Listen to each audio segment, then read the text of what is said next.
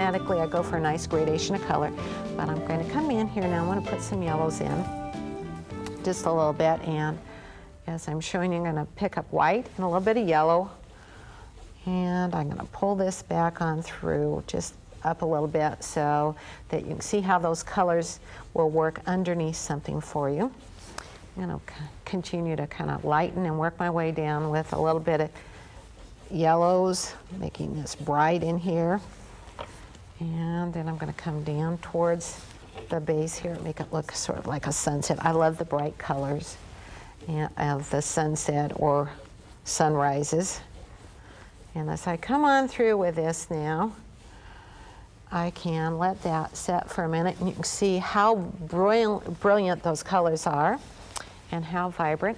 And maybe you want to have it so it looks like a snow scene up there. And so as I'm working over the top of it, I can come in and use these again, much like you might an oil, picking up a little bit of my white, and I can come over and pick a little bit of my blues, and I'm going to have my paint on a little bit thicker, and I want to put in a little bit more blue in there, so it'll look like the morning's just starting to have a little bit of color with it coming through in the distance. I'm pulling this on down, a little violet. And you can see how this becomes then more opaque. You can see some of the colors through. Now I can either allow some of those colors to show through, or I can put it on, picking up a very thick amount of paint. So you can see how thick that is, and building up a lot of texture, gliding this on down into the surface or onto the surface of the paper and or canvas. Pull this on through.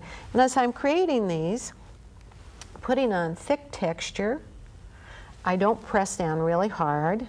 You could use a painting knife if you wanted to put some of the texture in. And I want to come right on across here.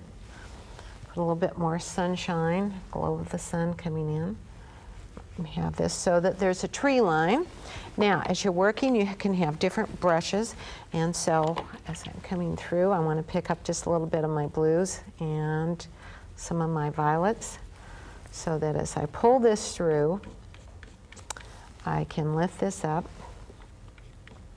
and it's going to work easier for me while that's wet. If I let this area dry with a lot of texture on it and then I pulled it up, it would show that much texture. So you want to work these areas while they're wet. It's going to make it easier for you, and that's the important part. Pulling these down in a minute to reflect down into the water area.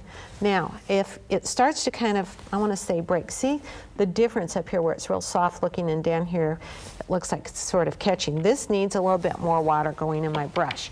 So if you are working on something and it doesn't pull out nicely for you, add some more water, make some water adjustments. And now with a little bit more water and a little bit more paint, I can get just a different look in there to that. And darken this a little bit more coming up. Having a variety of layers and colors are so pretty, can create depth.